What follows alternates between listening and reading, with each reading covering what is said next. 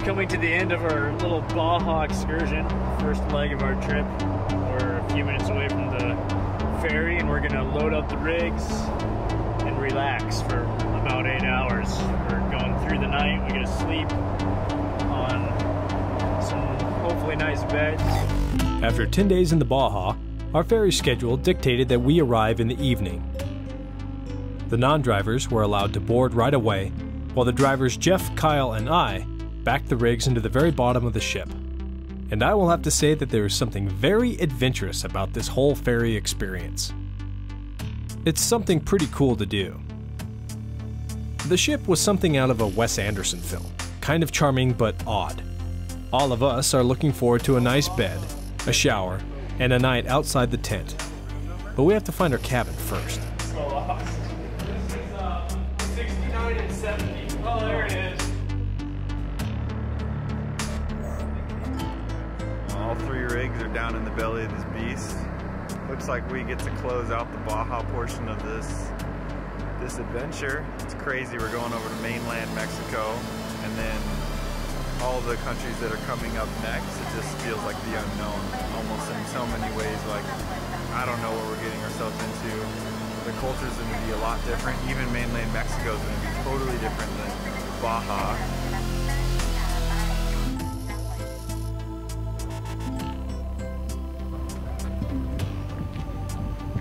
We're still early at 7:50 in the morning, 7:45. We got a lot of day ahead of us. Again, I want to emphasize and re-emphasize that anytime anybody has the hair stand up on the back of your neck, call it out. That's really important, and probably going to be one of the most important things in this next stretch of the trip. To head south meant that we had to travel on one of the many toll roads ahead. There's definitely a shift in the feeling to mainland Mexico. It has a different vibe. The roads are more structured, military checkpoints are frequent, and the overall atmosphere is heavier.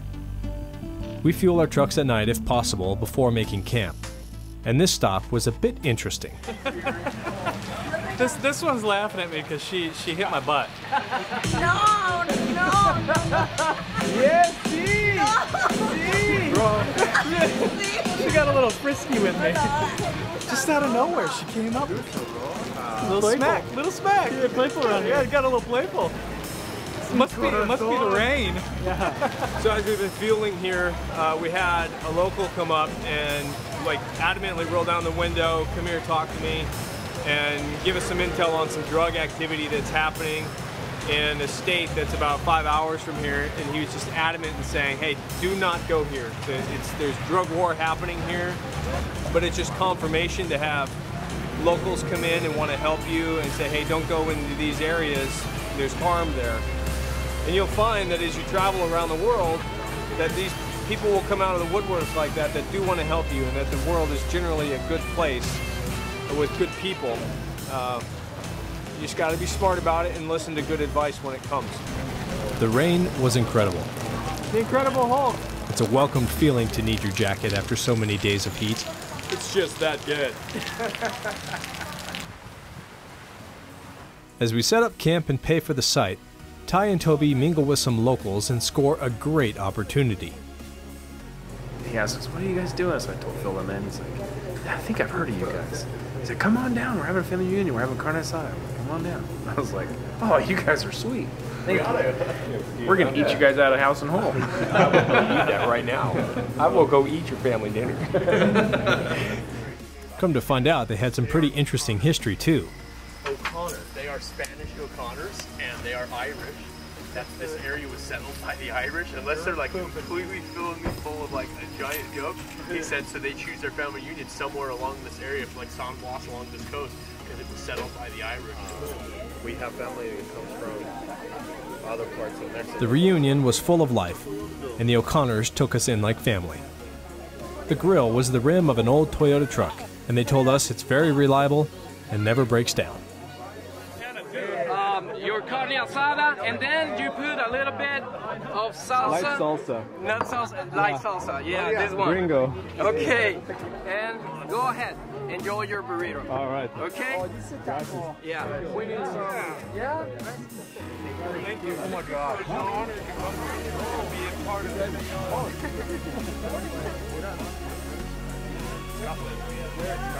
Amazing. So far, the best taco in Mexico is a Crash family reunion. They made us feel like $1 million. That is so good. And it was great because it made us feel and think a little differently about the people and the place of mainland Mexico. So as an overlander, this is what you live for.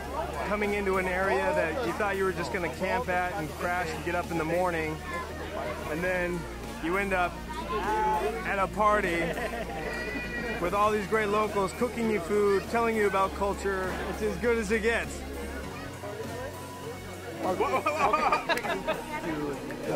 Yeah. I got it. And tomorrow morning we will go by to. Yeah, come down. Yeah. Okay. Please Some do. coffee. Good morning. Buenos dias. What is it called? The pro runner.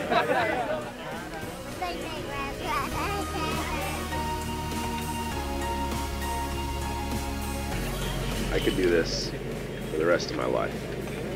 These people are so sweet, so kind, and this is specifically what I remember about this area of Mexico. The kids always want to play with you, and they're really curious. It just blesses my heart to be able to spend some time with people that are from around here and get to see the culture, and they have been incredibly inviting. It's like we're part of the family here, which has been amazing. We got it. Tío Buenaventura. Vámonos. Vámonos. Adios. We made some time to hang around and took a walk down to the local market. Man,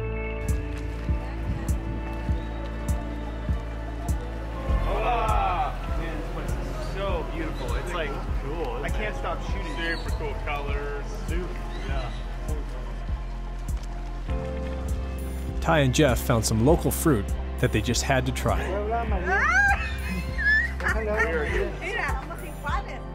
I've never tasted it. They told us. See, we have a couple other guys with us that have tasted it, and they said you need to go get one. But we got told by some other people that are staying at Paradiso to come down and grab jackfruit. Scott and I were introduced to jackfruit in Uganda, and we had no idea that you could get it here in central Mexico. Very good. Oh, you have them right here? Oh, good. How long does it take for that to grow? Like 3 months. We can open that one at camp. Now that I watched you do it, we can open that one. Oh yeah? Yeah. O'Connor said that eating the jackfruit is like taking 10 Viagra. We may save this till the very end of our trip. There are two things to note about jackfruit. One, it is incredibly sticky, and one should put olive oil all over your hands and utensils before trying to cut it open. Tangerine, a mango, Apricot? or apricot, a pear, apricot. Yeah, but none of those are an aphrodisiac. So jackfruit. And two, it has a very strong smell, and after 2 days in the fridge, you will regret taking it with you. Trust us on that one. It's noon. We've been hanging out here for quite a while just because it's so nice.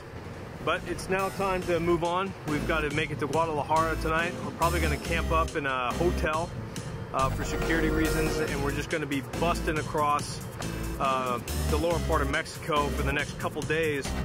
We've also been warned about quite a bit of drug activity and drug war stuff happening in this area as well, so there is really just no reason for us to spend a lot of time down here. So it's a 4-hour push today, and then a big push tomorrow to get over to the Yucatan.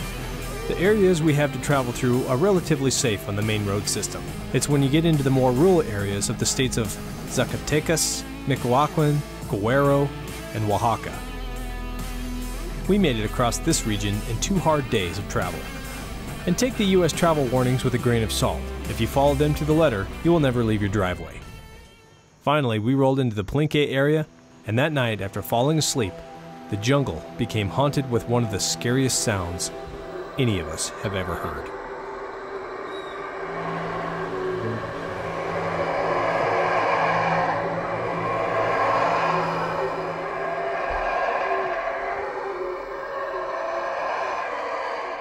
getting tired, and all of a sudden, all hell broke loose behind me. All through the trees were demons in samurai warrior suits standing on top of the trees screaming at me.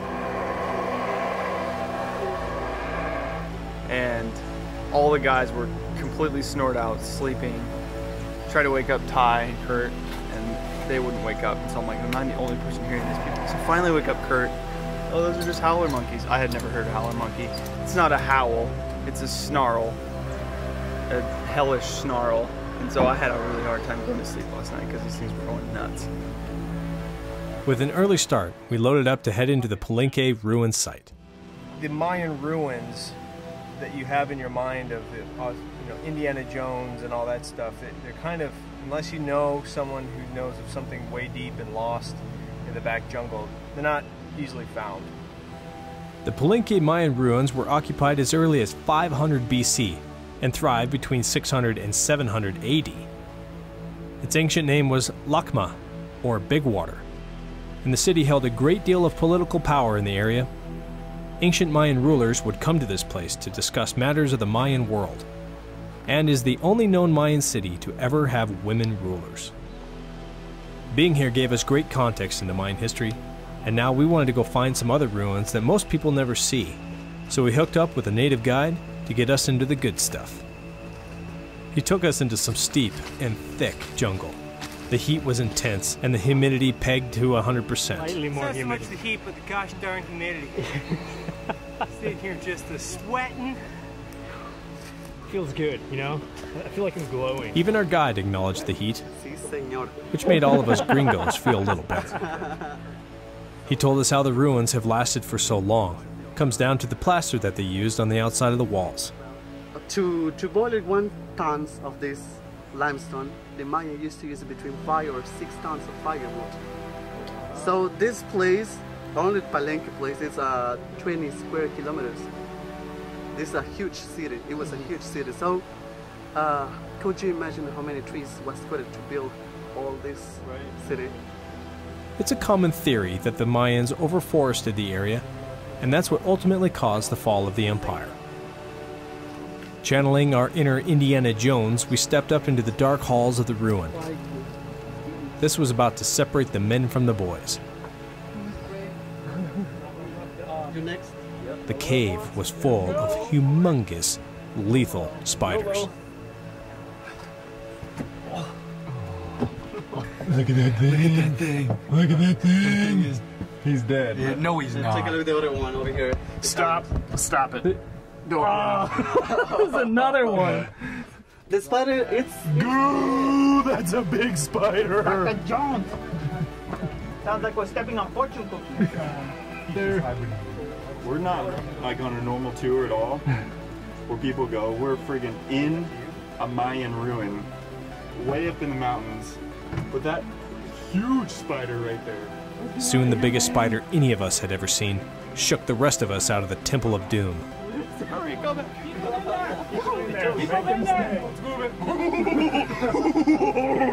Did you see that thing? He just went. Where is it? He's around the corner. Jeff decided he needed to kill it, and we all thought it was a good idea, and told him that we would wait outside. Ty gave Jeff moral support, and Scott filmed with nerves of steel. We came in here thinking we only had 1 live spider, and there's 2. One up on that ledge where my light is, and there's 1 around the corner. Oh my god. Okay, we gotta Outside, calm down. we listened anxiously to the kill squad within. I'm so scared right now. Oh, he's just moving around. Scoob! Oh, Jesus. Oh, help me, Jesus. Oh, Jesus. I all of a sudden don't feel good about this. Goober. I need a bigger knife. Ready? Did you do it? Stand up.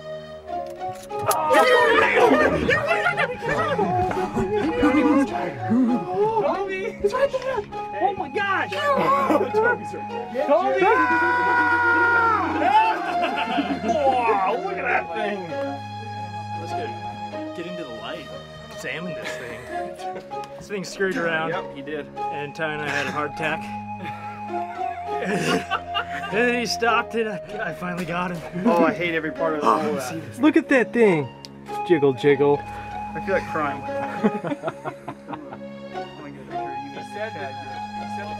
I'm really glad to be leaving. This is nice. We had had enough spiders for one day. So we hiked the couple kilometers back to the trucks to find somewhere to cool off.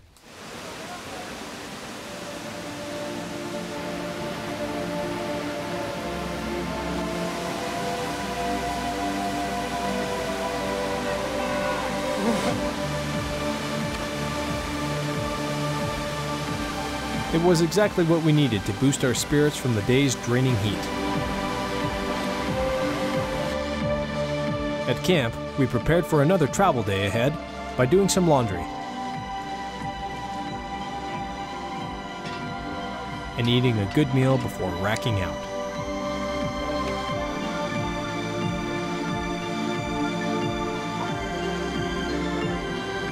The next morning on our way out, we came across some hitchhikers.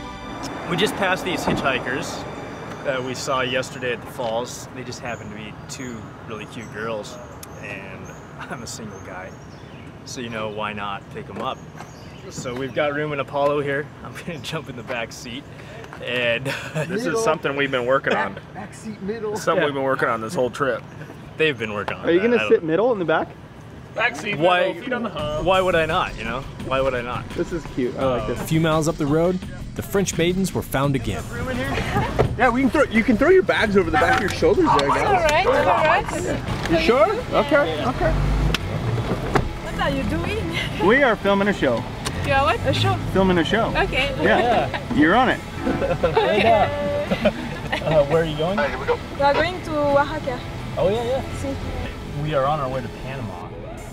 So But what kind of show? We let Jeff do all the talking. it's an adventure travel show.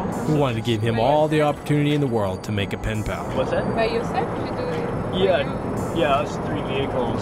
It's our own show. Expedition? Expedition.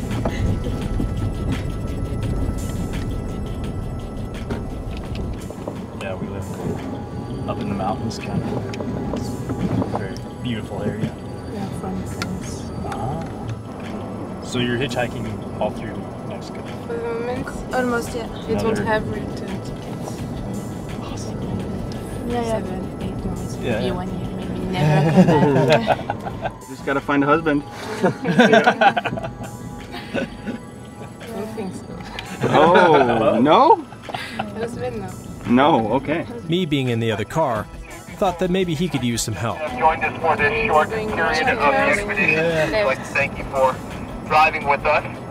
We only ask that a small payment be made by providing a small peck on the cheek of Jeff. What? One on the left and one on the right. And this will provide us with adequate payment for your ride today. And thank you for flying with Expedition Overland in Apollo today. Enjoy your trip. Thank you too. I don't know what you said, but thank you. Payment being lost in translation, Jeff was going to have to settle for a picture. Perfect one right there. Then, as quickly as they entered Jeff's life, Nailed it. Thank you. they were gone. Look us up online. And then she walked out of his life forever. Don't get hit by a car on the way out. In a small state of dismay, we headed west to find another campsite as we make our way toward We Belize. just got into Chacomol, and it was more touristy than we were hoping for. And as we talked to the guys at the gate, I had Kurt run up and chat with them, and they were like, yeah, there's some cool ruins up here not too far. We'll just take you up there and show you the road to get into them, and you can camp up there at the base of the ruins. So we're just following this guy, happy as can be to show us, and we'll see where this one leads. This might be exactly what we're looking for.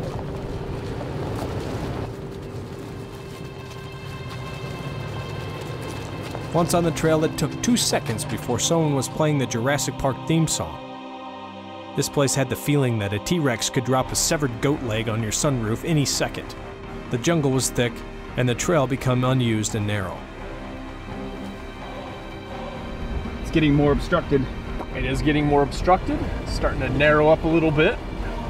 So we're gonna probably come off this trail with a little bit of pinstriping, but that's okay. That's what the vehicles are for. No one has been in here for a long time. It's time for redemption. Mackenzie Trail flashbacks are buzzing through my head right now. Just gotta get my pants on. What was my first mistake? Mackenzie Trail? I had shorts on. So, are you guys wanting to, it's just turned into a single track? Like there hasn't been a vehicle in here for a long time. So I think what we'll do is just have somebody run ahead. If you guys just want to hang tight here, we'll run maybe half a mile up or something. We're gonna do some winching. We've got some downfall trees in the road ahead, probably a little more than we're gonna handle with our saws. So we're simply gonna set up a winch point over in the trees off to our left here, use the snatch block to redirect the winch pole, grab it from the far right corner, and slide them out of our way and get moving up the trail.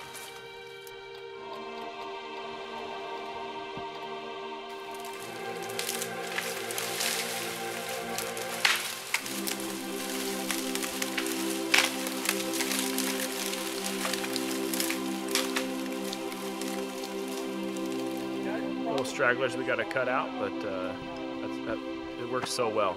Set up a snatch block off a tree, off somewhere else. Obviously we have hundreds of trees on the side of the road to utilize, which is really nice because sometimes you're really looking for a snatch block and you don't have it. So we're able to utilize that. And I think we're gonna have to do it up here as well.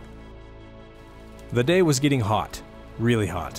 102 degrees reads on the Tacoma's thermometer, but the work was worth it to be reaching for what seemed like a hidden treasure deep in the jungle. In some ways, this trail was similar to our time on the Mackenzie Trail in British Columbia, but the heat and humidity definitely makes this trail a different challenge. We were going through gallons of water clearing the trail.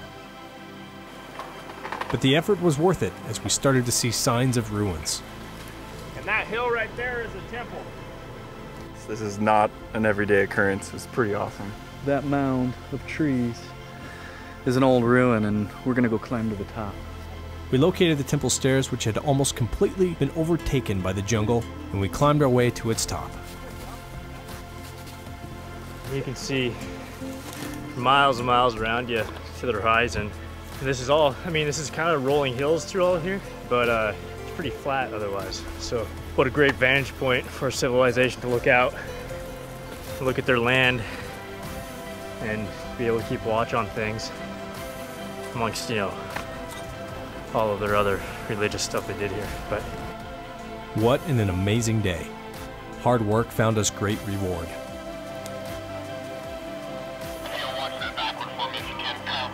We picked out a suitable area within the ruins and cleared the brush to make camp.